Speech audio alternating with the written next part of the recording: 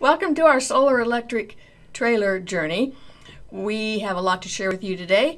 Last week we went to the Florida RV Supershow and had a fabulous time. It's one of the biggest RV shows in the country, and we spent 2 days down there. I think the show went for 4 days, but we spent 2 days and saw all kinds of different trailers and things. Yeah, it was great. One of the things that we saw were, several of the things we saw were concept RVs, things that aren't out yet. And those concepts tend in the direction of where we're headed, right? So it's very exciting to see the market beginning to go where we want to go, which is electric RVs.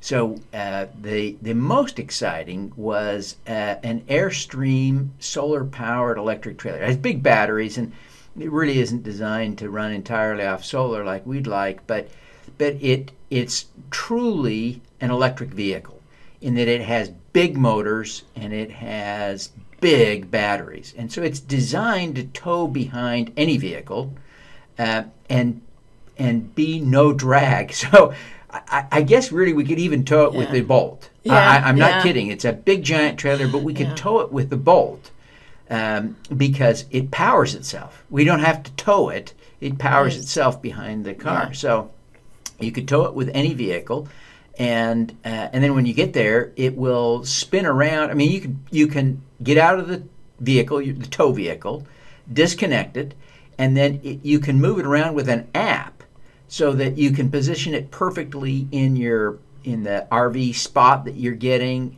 Imagine, moving it to align with the sun. You can even do that multiple times a day. I mean, it's just really an elegant solution. But because of this, having its own powertrain, it really doesn't impact your gas mileage or your efficiency in an EV at all. It doesn't cut back on your range. It's really a dramatic advance forward in that it's self-propelled as a trailer.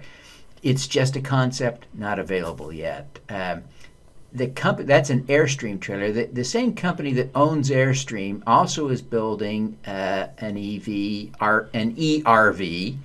that you can drive, right? That's like a motorhome. It is a motorhome. Also a concept vehicle. They're hoping to have it ready in a few years, but this one has a battery electric range of 100 miles, but you're not done. It also has hydrogen fuel cells on board and a tank load of hydrogen. I'm not exactly sure what that looks like these days, but a tank load of hydrogen will take you about 200 miles in addition to the battery charge of 100 miles. So you've got a total daily range of about 300 miles. And although that doesn't sound like a lot if you're used to, the minivan road trip of 600 miles or more in a day, keep in mind that RVers rarely go more than 300 or 400 miles in a day. So with that Thor vehicle, it would need one charge or one refill a day of the hydrogen, and you'd be back on the road. So it's a great concept for an RV. Again, not for sale yet. The third one we saw. What do you want to answer? No. Go ahead. So the third RV we saw is the Winnebago. Now the Winnebago is cute, and of course Winnebago's got a brand. When we think of RVs, a lot of us think of Winnebagos first. They've been around for a long time. They've got a little eRV, again a little motorhome. It's a small concept vehicle. It has just 125 miles of range from a battery. It's pretty small. It is not, the big Winnebago that you might imagine. It's maybe what you'd call a mini Winnie, but it is definitely a concept. Evidence that there's further development. Multiple companies working on these ideas. So it's very exciting to see what is coming in the future with electric RVs. Yeah, and we think these will be available within a few years, but they might have a price tag of about $200,000. We're just not willing to spend that amount of money yet on one of these, so we're waiting on those. Yeah. Maybe someday we'll sell the house and buy one of those. And buy one of those and live in it full time. Yeah, who knows? I'm not sure. But there was a real trailer for sale at the show. We could have walked away with it, well, driven away with it right then for about $30,000. And it's called the Rove Light EV Off-Grid Coach. And it was interesting to see. It was small. Yeah. It was kind of fun. It was great to see that there is, I mean, this is exactly what we're hoping to do, right? Is to have an all-electric trailer like this. So its features were a little bit different than what we would hope for, but great features. And maybe we'll be educated more and ultimately end up more aligned with this one. But it has a 7 kilowatt hour battery system, which is pretty good. Pretty big battery. I was surprised in this tiny little RV to see such a big battery system. Yeah. It had 380 watts of solar, which would provide about 2 kilowatt hours of electricity per day. I really don't think that's enough for the demand. And so what we're seeing is that I think that vehicle is really designed to charge the batteries at home and then go out on the vacation, go boondocking. And the solar panels extend your ability to stay out in a remote location off-grid, but they don't allow you to stay there permanently or indefinitely because you just wouldn't generate enough electricity to run all of your conveniences full-time. You might get a week, maybe, if you're running the air conditioning and whatnot. Yeah, depending on the weather. Yeah. And obviously, if you're willing to sacrifice being cold or hot, you probably could run the refrigerator 24 hours a day and stay out there as long as you want. So interesting, exciting really to see that right now there is for sale the kind of thing that we want.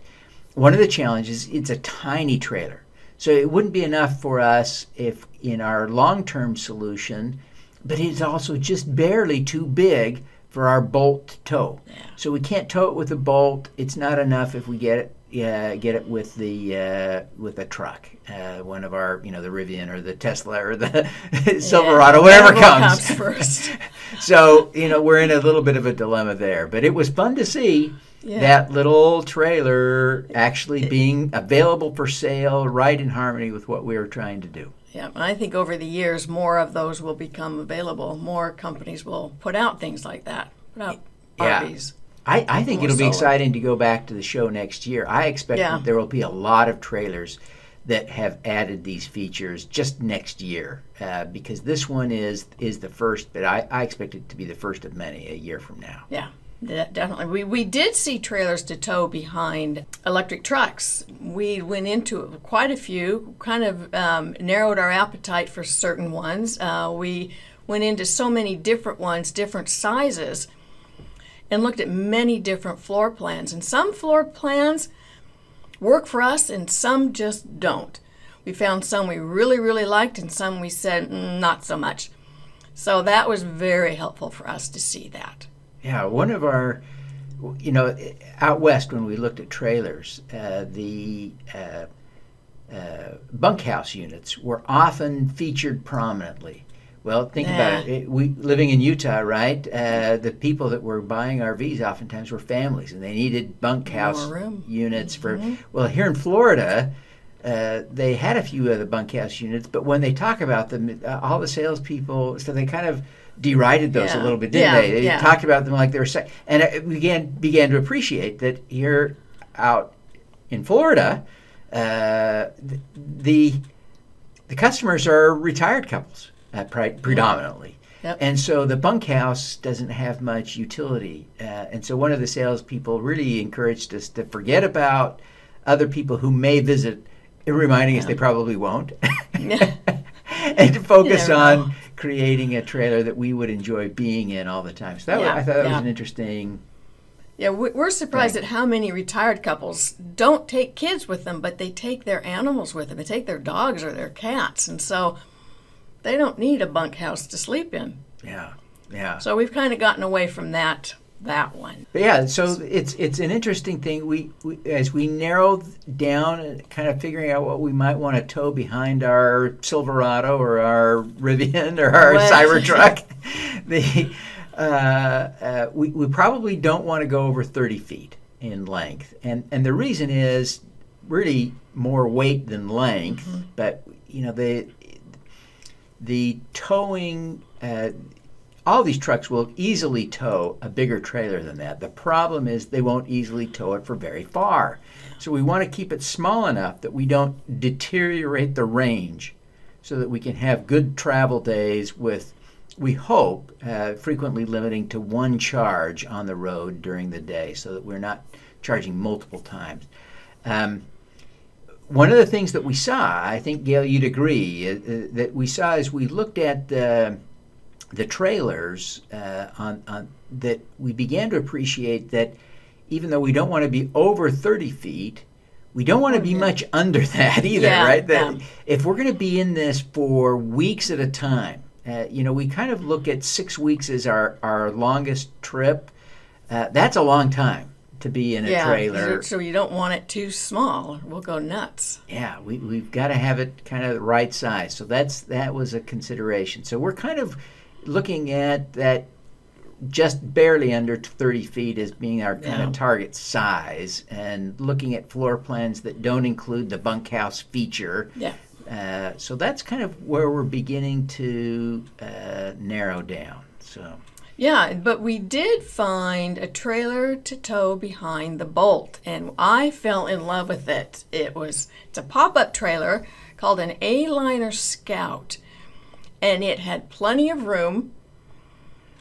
Once you were inside, 2 beds, it had a room, it had a sink, it had a spot for a small fridge that we could put in.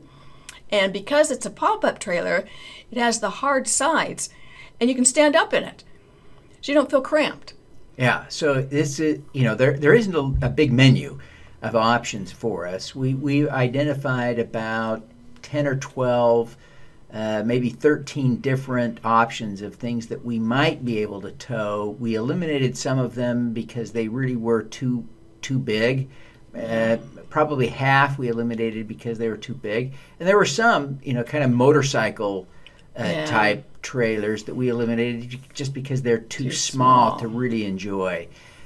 So the A-Liner Scout is right at that intersection, right on that threshold where it's just small enough that we can tow it safely. We think with the Chevy Bolt, it weighs about 1,200 pounds dry, and it's got a low profile, so we think we can tow it. We're excited about it, but then together, Gail and I will have to then add the solar features because it doesn't come with the solar features we're looking for. We're going to have to add that. Yeah. So we're thinking about getting a used one so that we have some budget left for adding the solar and the batteries, because that system is going to be expensive. We'll talk more about that next week, in fact, because we learned a lot, too, about solar at the show. We talked to a lot of people that know something about that, and so we're getting smarter on that topic. So we are very anxiously and very quickly looking for a used A-Liner Scout. So if you can help us out, let us know if you have one.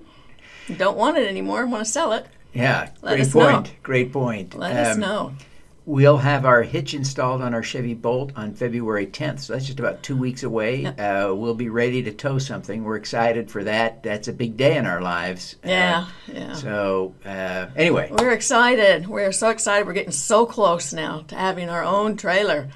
Yes. So, we'll see you next week. See ya. Thank you for joining. And, if you find this interesting, please feel free to share, okay? Thank you. Bye.